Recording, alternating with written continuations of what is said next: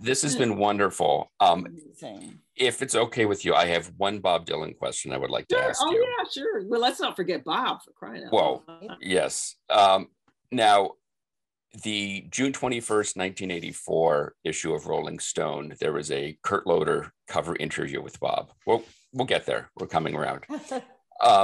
And the piece opens with him in a studio, like a soundstage with Dylan, and they're shooting a music video. I don't believe he says which one. And Dylan is walking around. He's got his guitar. He's got his harmonica rack on. And as Kurt Loder is just observing this whole scene, he listens a little bit closer and realizes that Dylan has started playing Karma Chameleon by Culture Club, which was at the top of the charts at the time.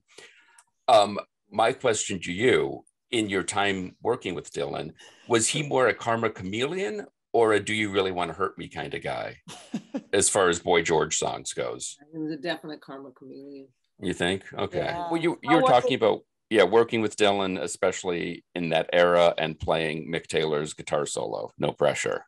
Yeah.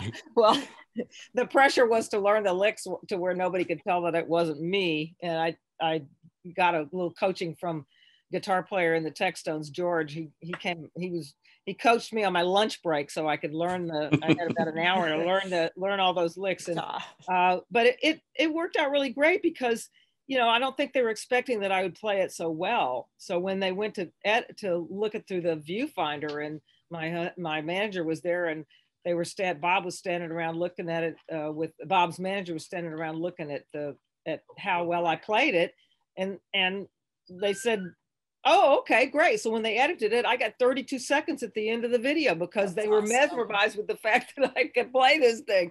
But I grew up listening to the Blues Breakers and Mick Taylor, the Rolling Stones, and learned a lot of blues licks, and it was quite a boost for my career and my life. And Bob was great to work with, very nice to me, always nice. Every time I saw him, "Hey, Carla, how you doing?" And I would shake his hand like I'm breaking it, and right.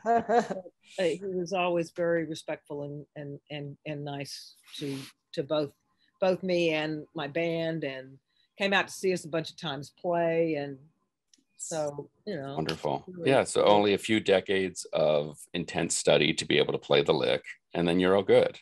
The third to the last lick was a total fake. You'll know which one when you see it. It's called the Waterfall Lick, and that's Mick Taylor's one of his signature licks, and I just went. It works. Exactly.